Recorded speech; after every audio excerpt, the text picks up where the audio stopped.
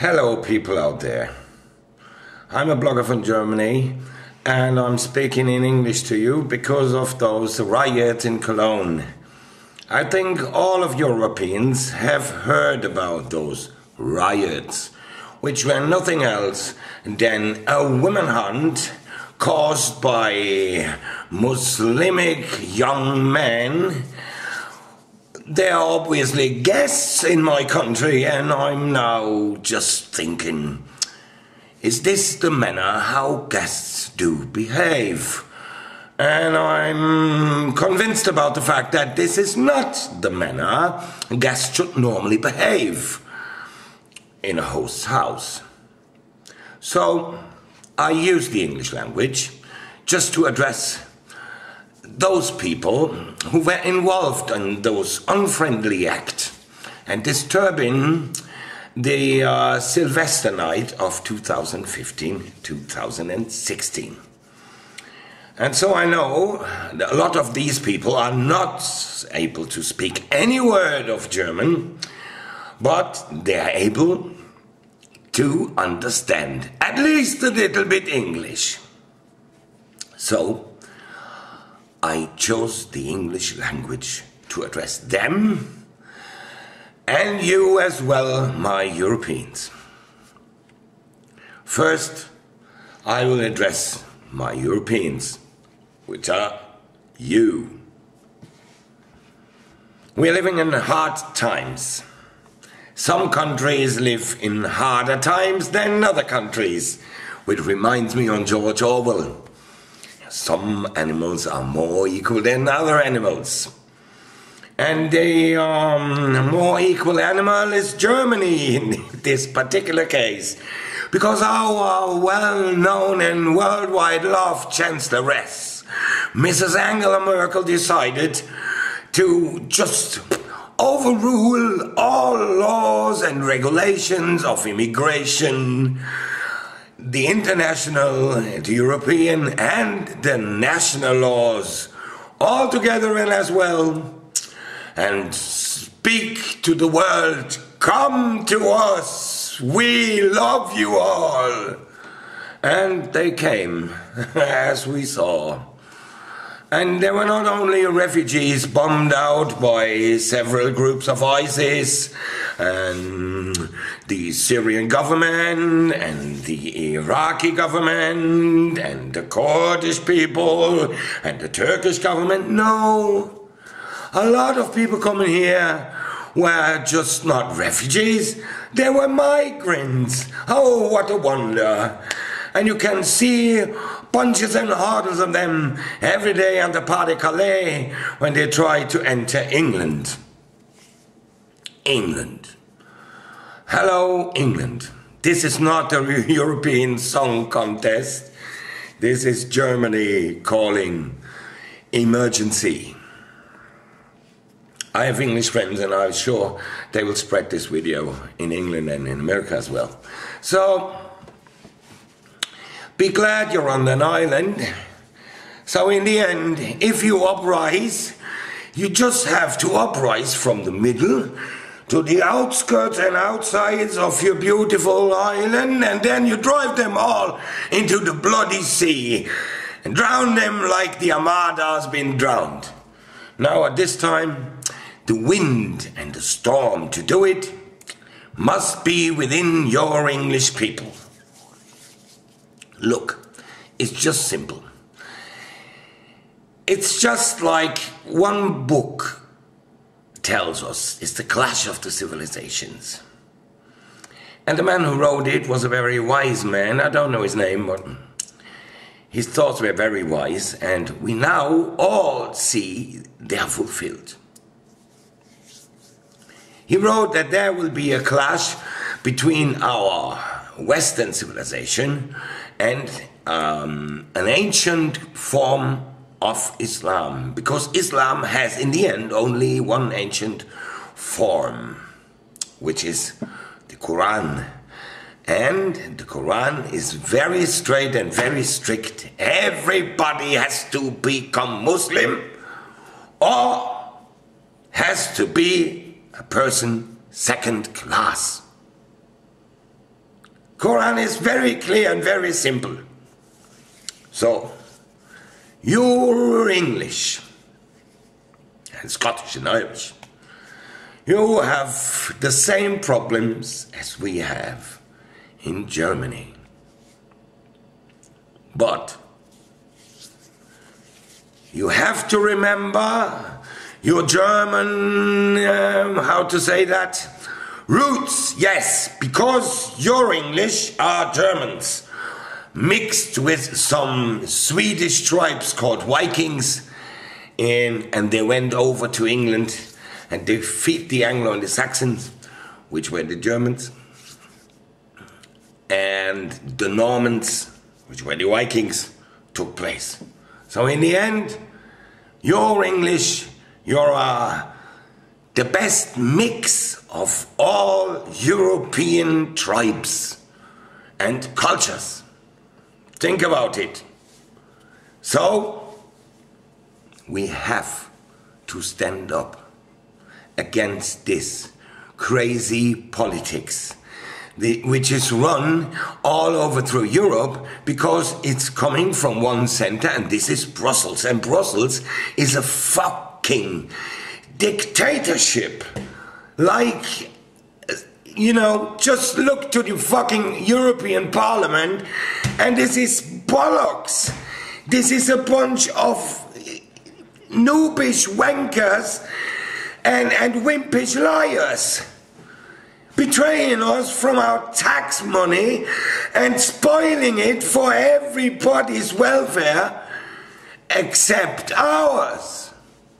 And so this is not only for England, this is valid for all Europe. The European Union is a dictatorship which plunders and spoils the taxes of the taxpayers in all Europe. And this has to be ended. And who can end it? We all Europeans can end it. What to do? Let's go to fucking Brussels, take him out, like this one member of the European Parliament said, and hang them, and we will be damn right. This is what he said to us people. He said, they find out your numbers, and they come, and they will hang you, and they will be damn right, or bloody right, he said, something like that. But, in the end, what will they do? If we are millions, we have 300 million people in Europe, okay? Let's say from this 300 million, but we are more, 300 million, in all the countries in Europe, there is only 10% patriotic Europeans, which is 36 million.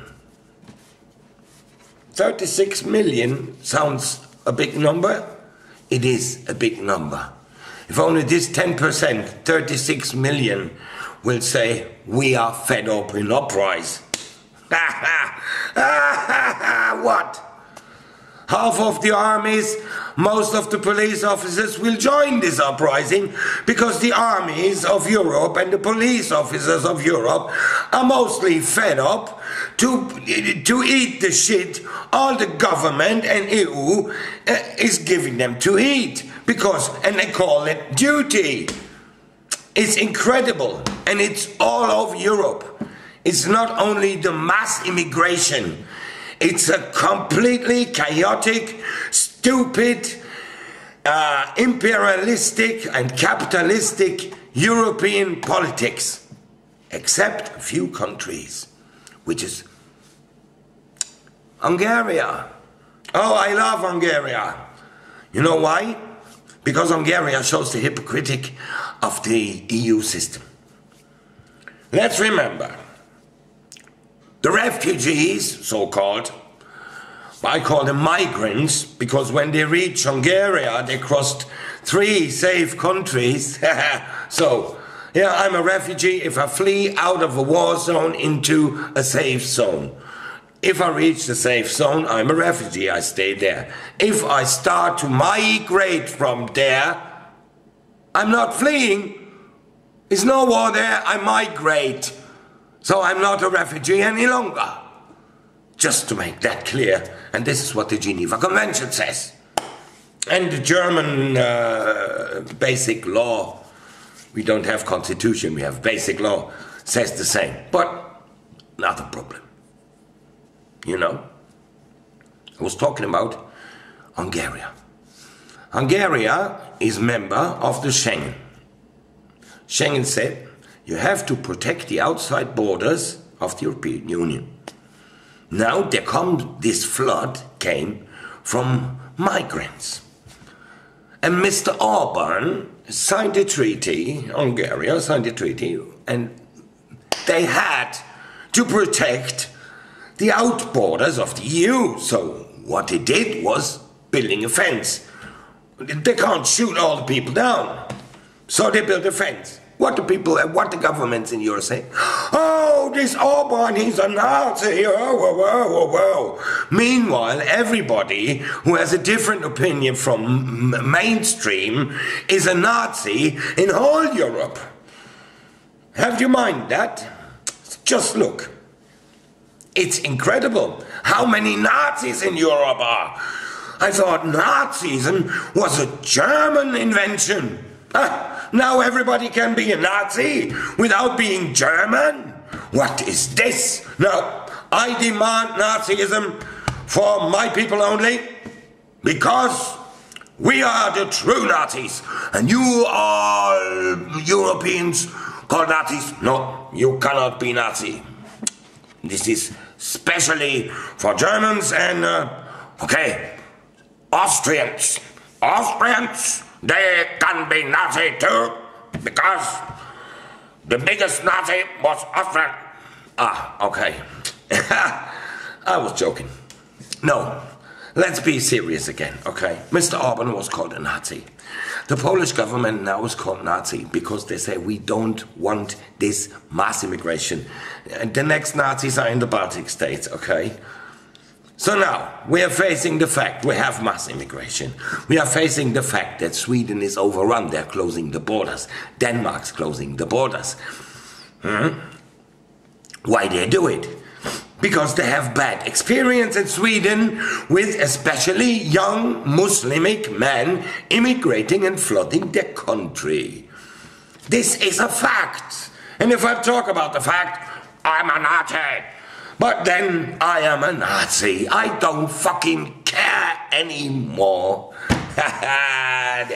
You know, this is, you know, now I'm in the same mood as I run my blog in Germany. So now you'll be aware what the people are laughing about and why they love me so much.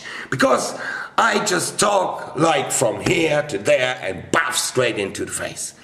So, what can we do? We can resist.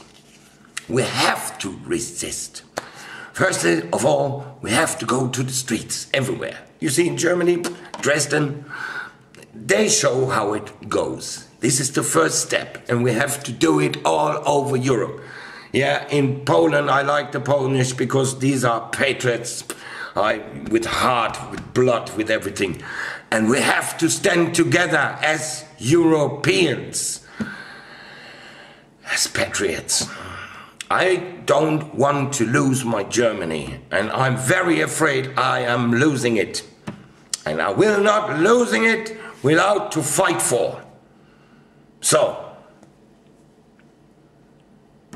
there was one man in English history who saved the country from the Persian Nazi. It's Winston Churchill.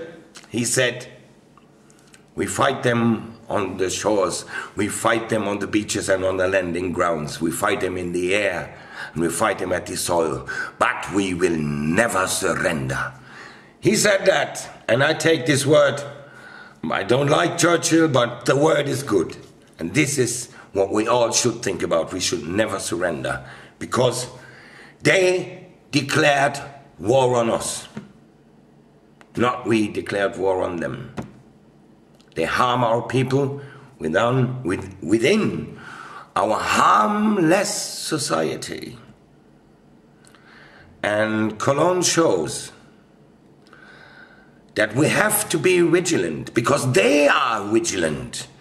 We imported us people They come from countries with completely different values. Women are rapeable material for them, like dogs. And that's it. And we all have to stand against it. I hope you will hear my words. If not, you will hear other words from me.